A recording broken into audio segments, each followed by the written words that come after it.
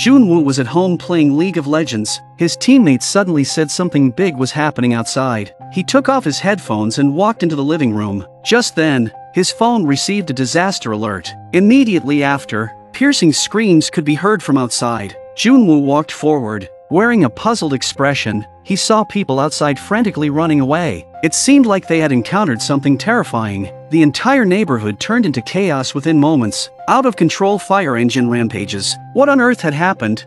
Just as Junwoo was dumbfounded, he suddenly saw a woman walking toward her daughter with a kitchen knife. But her daughter, as if gone insane, lunged at her mother. Junwoo was petrified by this scene. At that moment, horrifying screams came from outside the door. He cautiously approached the door and took a look through the peephole, but the hallway was empty. Devoid of any person, curiosity got the better of him, and he slightly opened a door. A man forcefully barged in. It was his next-door neighbor. He said his roommate had gone mad and he wanted to take refuge here. Junwoo told him to leave immediately, but the neighbor insisted on using the bathroom first. Junwoo reluctantly agreed. Just then, a news report was playing on the TV. It said that the entire South Korea had been infected by a zombie virus. Getting bitten or scratched would result in infection. Junwoo quickly grabbed a sharp knife for self-defense. The neighbor happened to walk out. Junwoo threatened him to leave quickly. The neighbor desperately tried to explain that he was fine, but his eyes were clearly turning red and his body started contorting.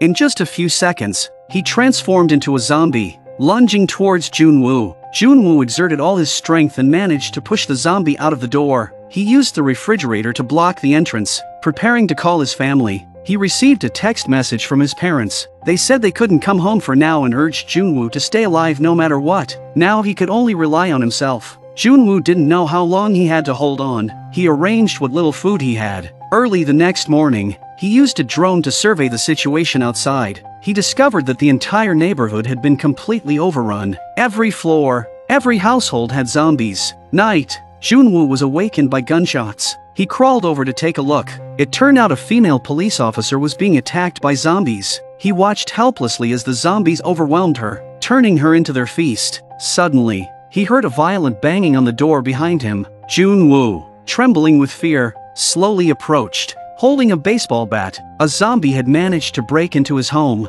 He quickly ran over, using his body to block the refrigerator, but even with all his might, it was in vain. Junwoo had a sudden inspiration. He sprinted towards the balcony at lightning speed. He climbed over the railing. Just as the zombie lunged at him, he seized the opportunity to dodge the attack. The zombie couldn't stop and fell straight down. Although Junwoo narrowly escaped the danger, but the food in the refrigerator was destroyed. To prevent exposing himself, he sealed off the windows with makeshift barriers. He didn't know how long he could hold on. But now, Junwoo had to face not only the zombies, but also the scarcity of food. After a grueling 15 days, Junwoo even started having hallucinations. He saw his parents returning home safe and sound, but when he snapped out of it, he couldn't bear it anymore. He collapsed on the ground, crying in pain. However, a voice message brought him a glimmer of hope. It was from his parents, but the signal inside the house was too weak. Junwoo had to take a risk and extend his phone outside. Finally, the phone had a faint signal,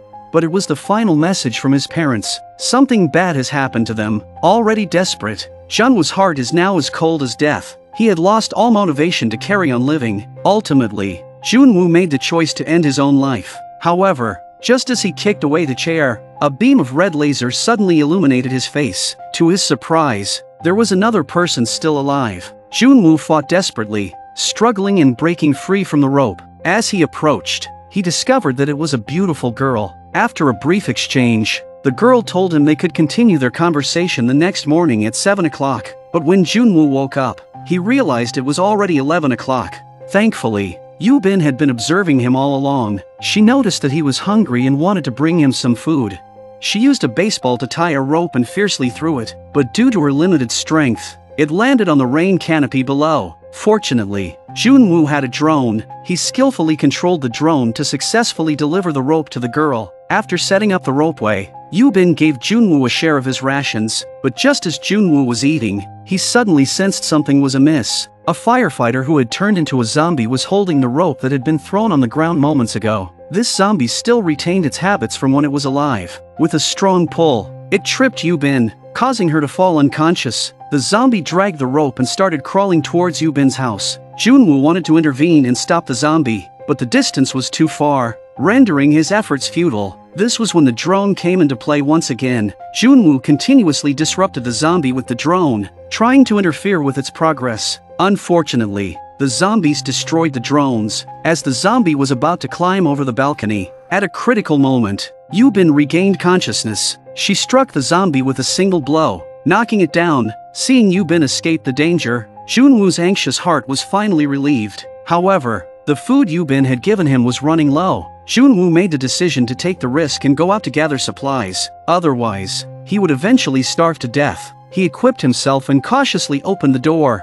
Luckily, there were no zombies in the hallway. Junwoo finds his neighbor's body and successfully obtained the keys. Upon entering the neighbor's apartment, he discovered a corpse lying on the bed. He threw a shoe at it, but there was no response. Confident that it was safe, he began searching the house for supplies. Upon opening the refrigerator, a pungent odor hit his nose. Fortunately, he found a jar of peanut butter and an unopened box of biscuits. Junwoo also discovered that his neighbor was an avid mountaineer, so there must be some useful equipment around. After rummaging through the apartment, Junwoo found 2 walkie-talkies, but just then, a zombie suddenly appeared behind him and pounced on him. Junwoo pushes the zombie away. He ran desperately out of the house.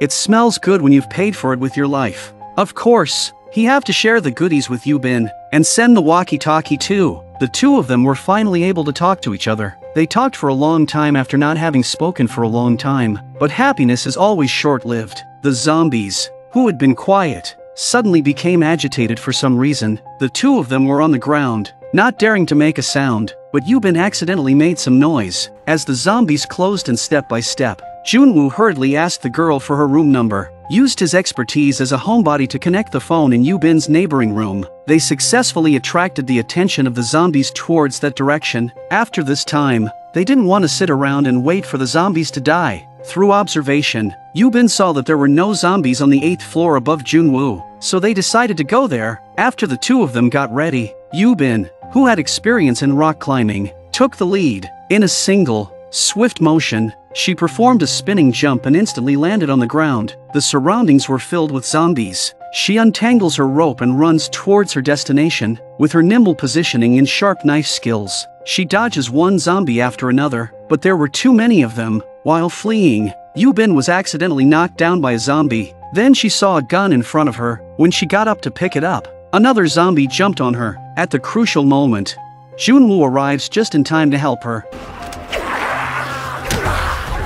The two of them ran through the crowd of zombies towards the building. They used the glass door to block the zombies outside and then entered the elevator, heading straight to the 8th floor. They thought they would be safe there, but when Yubin turned her head, she saw a large group of zombies suddenly appearing and charging towards them. Junwoo fought fiercely against the zombies while Yubin was pulled into a room by someone. Then a smoke bomb was thrown, and a masked man came to their rescue. However, Yubin didn't trust the man in front of her. The man treated them with food and water, but despite being hungry, the two of them dared not eat. It was only after the man ate first that they relaxed their guard and they gobbled it up. The man assured them that there was plenty of food, and they could hold on until the rescue team arrived. Upon hearing about the rescue team, both of them couldn't believe it at first, but when the man heard a broadcast confirming the presence of a rescue team, they were overjoyed. Little did they know that a disaster was about to strike. By the time Yubin realized something was wrong, it was already too late. Junwoo collapsed. It turns out that the uncle doesn't even own the house. He had tampered with the food they just ate. Yubin also fell unconscious. The man proceeded to tie them up.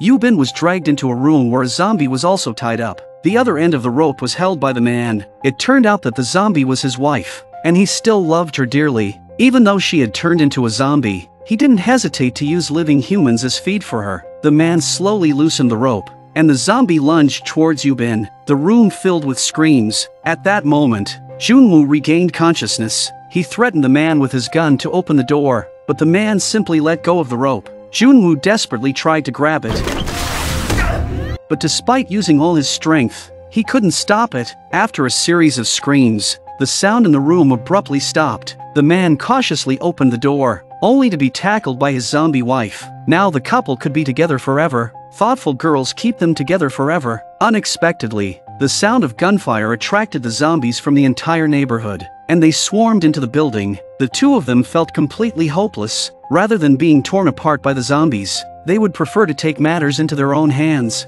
Just as Junwoo was about to pull the trigger, the sound of a helicopter filled their ears. They looked out the window and indeed saw a rescue team. It was their only chance of survival. They had to make their way to the rooftop. Junwoo threw out 2 boxes of cigarettes and Yubin pushed a pram to clear a path. They took the opportunity to run towards the rooftop. With the zombies close behind, Yubin is accidentally caught by a zombie, but Junwoo covers her with his bike. Yubin takes the opportunity to break free. Junwoo instructed her to go to the rooftop and seek help, but when she arrived, she couldn't find the helicopter. Junwoo fought off the approaching zombies and joined her on the rooftop. The two men are once again in desperate straits. Desperate cries for help echoed throughout the neighborhood. The zombies broke through the final line of defense, and the two of them were cornered. They ran out of bullets, and the zombies were closing in. The sound of a propeller suddenly sounded behind them. A helicopter appeared before them, unleashing a powerful firepower that swiftly eliminated a large number of zombies. The two of them were rescued and taken aboard the helicopter, escaping from this terrifying place.